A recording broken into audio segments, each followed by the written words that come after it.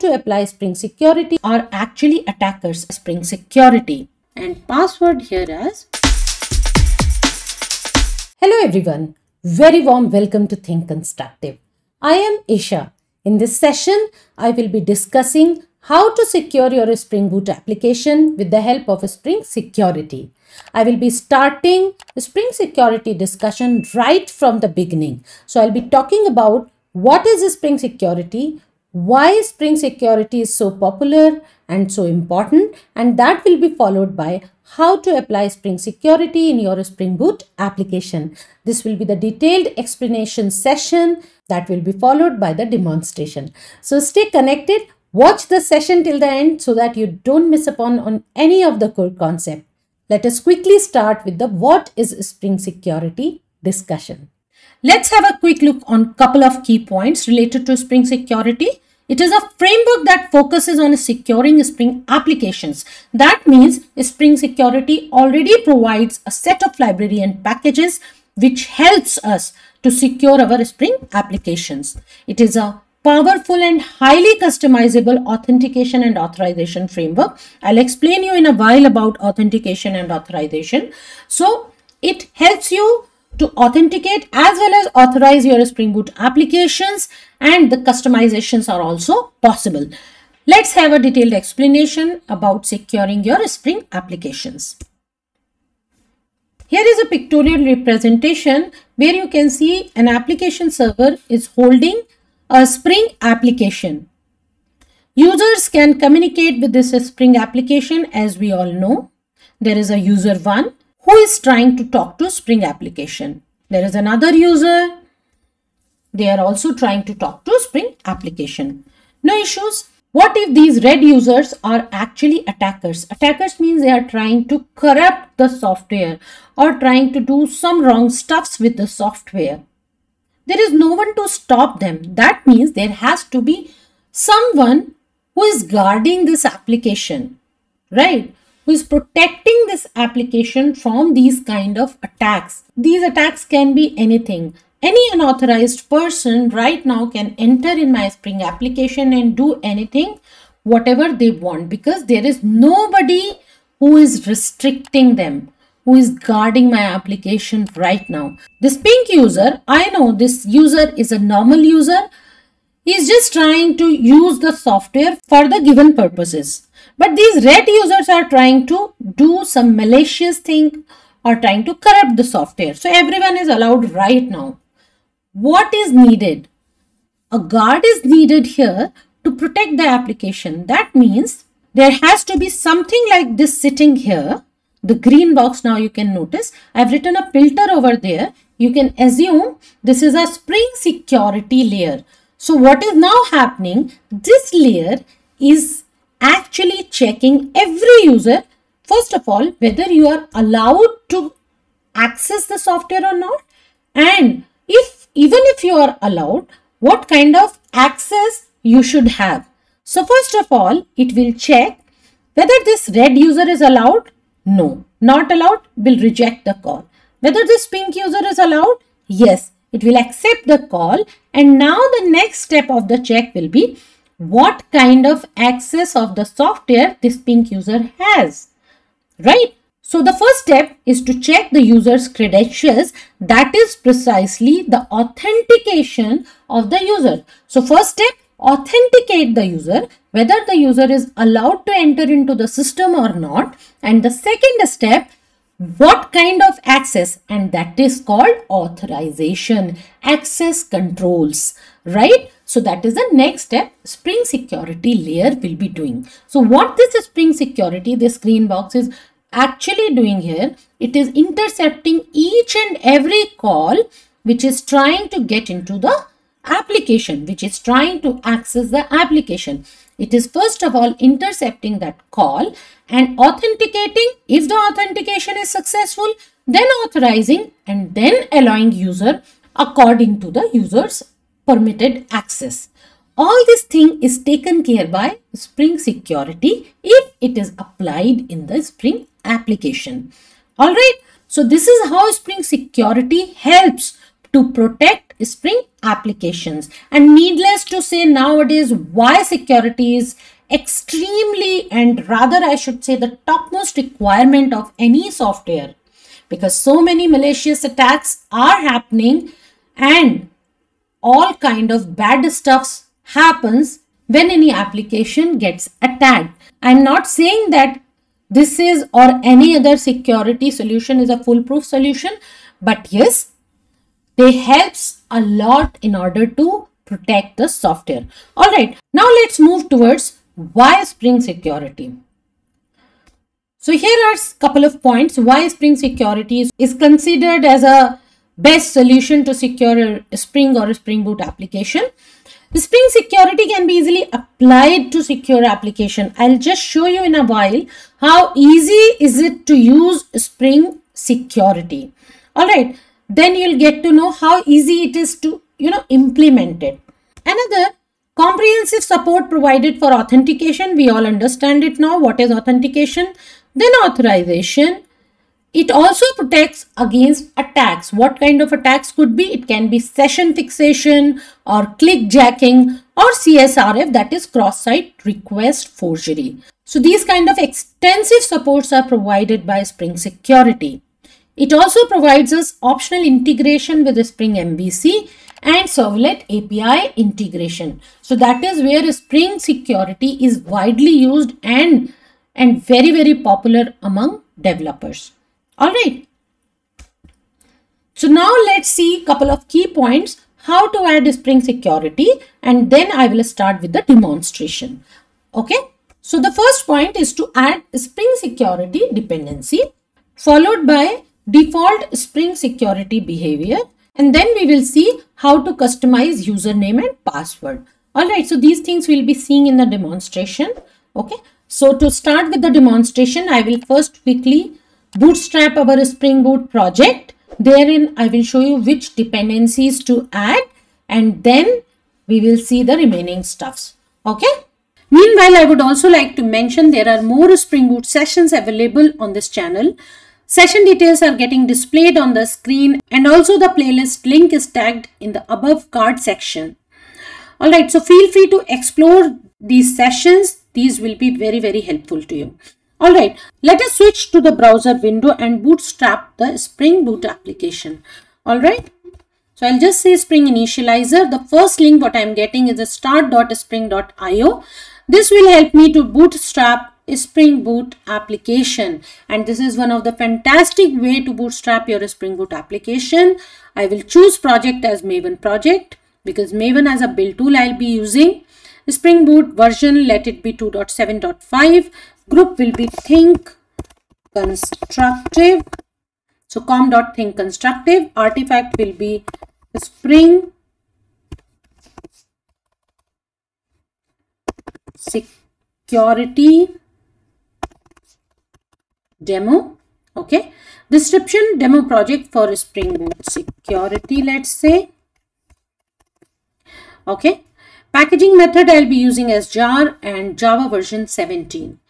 Now have a look on the dependencies because that is the topmost important part. So I'll be building a Spring Boot REST application and will be securing that. So first important dependency I should have is web dependency because this will help me to create the RESTful application.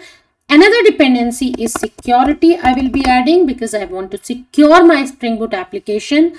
So Spring Security is the dependency which helps me to authenticate and authorize my Spring Boot application. All right. So these two important dependencies I have added, and the next step I will click on generate. The moment I will say generate, it will create a zip project for me and the project will be downloaded at my local system.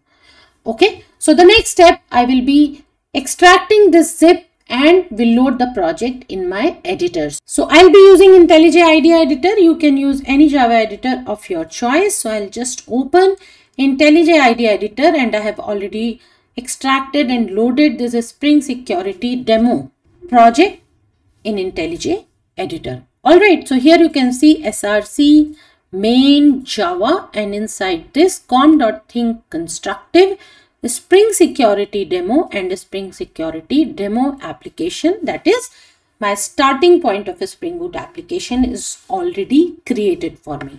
All right. And in pom.xml, let us check the dependencies, what all we have got.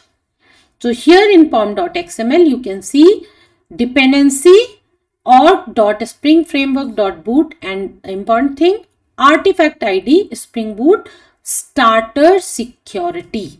Okay, so this is the security dependency and it is a must have for the Spring application which you would like to secure. And another important dependency is Spring Boot starter web, because I want to create a RESTful application. Okay, but for security, remember spring-boot-starter-security is the must have dependency if you really want to secure your Spring Boot application. Okay, now let us quickly create the controller. I'll just name it as demo controller. Okay, I think I have done some spelling mistake, so let me just quickly refactor. Okay, controller. Okay, so my public class demo controller is here. Here on top of this, I will say REST controller. Okay, and if I want a particular mapping, so I will just say request mapping, and inside this I will give the path.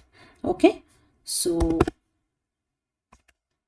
demo, let's say I've given. Okay, so now here inside this public class demo controller, I want to expose a get URL. So that should be annotated with get mapping. Okay, and then I will just say public, let it return as a string get demo. Okay, and let us assume it doesn't accept any argument. It will just return, let's say I'll just tag it as h1, and I'll just keep the closing tag as h1.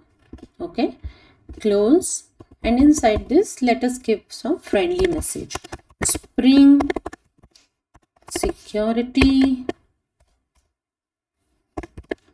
test demo successful. Okay, so this is how I have exposed the URL. Okay, and let us go back to pom.xml, and for now I'll just take out security dependency. Okay, so it is a normal RESTful application which is not secure. First we will quickly see how it works, and then we will include back our security dependency and we'll see the change. Okay, so now it is a normal Spring Boot RESTful application which is exposing a get URL. Now quickly bring up this application and see what happens. Okay, just run this application.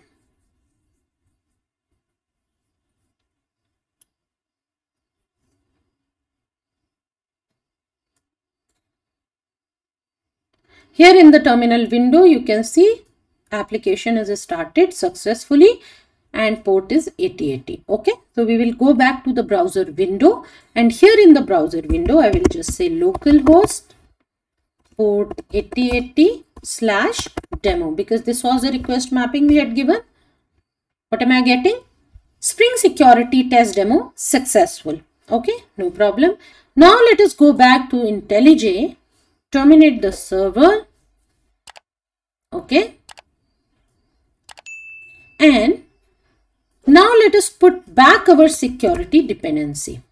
Okay, I'll just save it. So what we have done, we have put back our Spring security dependency. Let us refresh Maven dependencies so that it should be able to map the things. We have got a green tick here. That means Maven dependencies are refreshed. Now let us bring back the application.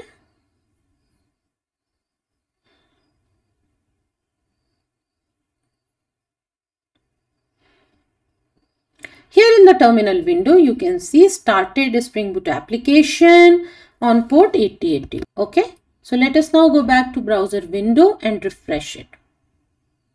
What change are we noticing? Did we write any login form or any username password? No, right? We just included a Spring Security dependency, and this is what has happened. That means Spring Security framework itself is providing form-based authentication, wherein it is popping you up this kind of form wherein filling username and password is mandatory.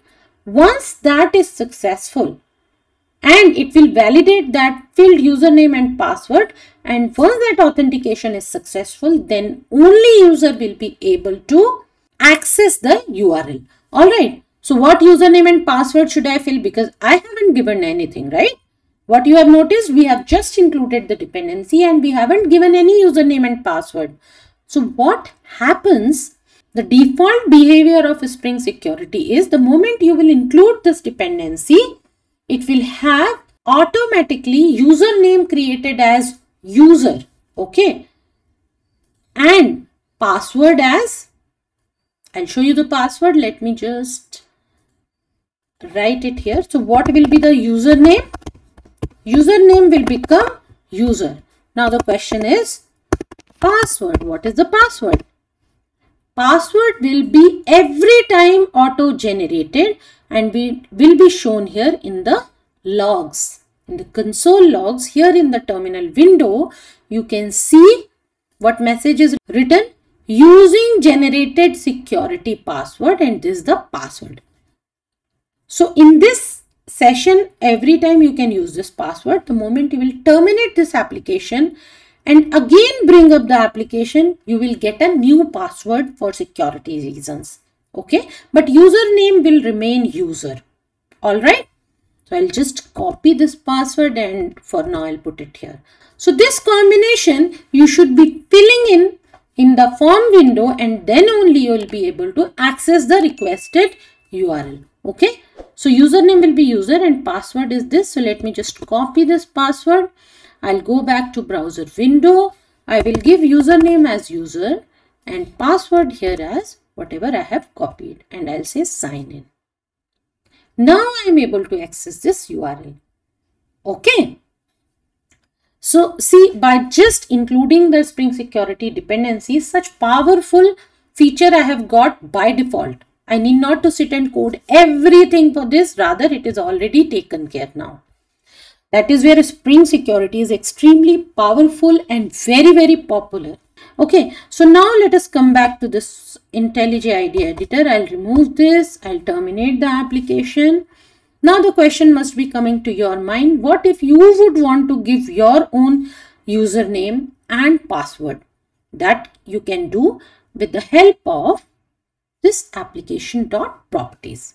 Here in this application.properties, you should be filling in two entries, one for username, and another one is for password. Okay, so properties are spring.security.user.name. Okay, it's equal to, let's say I want to give username as test user, and another property is spring.security.user.password is equal to whichever password you would want to give. Let's say I am giving test API. Okay. So these two properties I need to set in application.properties if you are using application.yaml. So similar properties you should be entering there, but in the YAML file format. All right. Now let us bring up the application again and see what happens.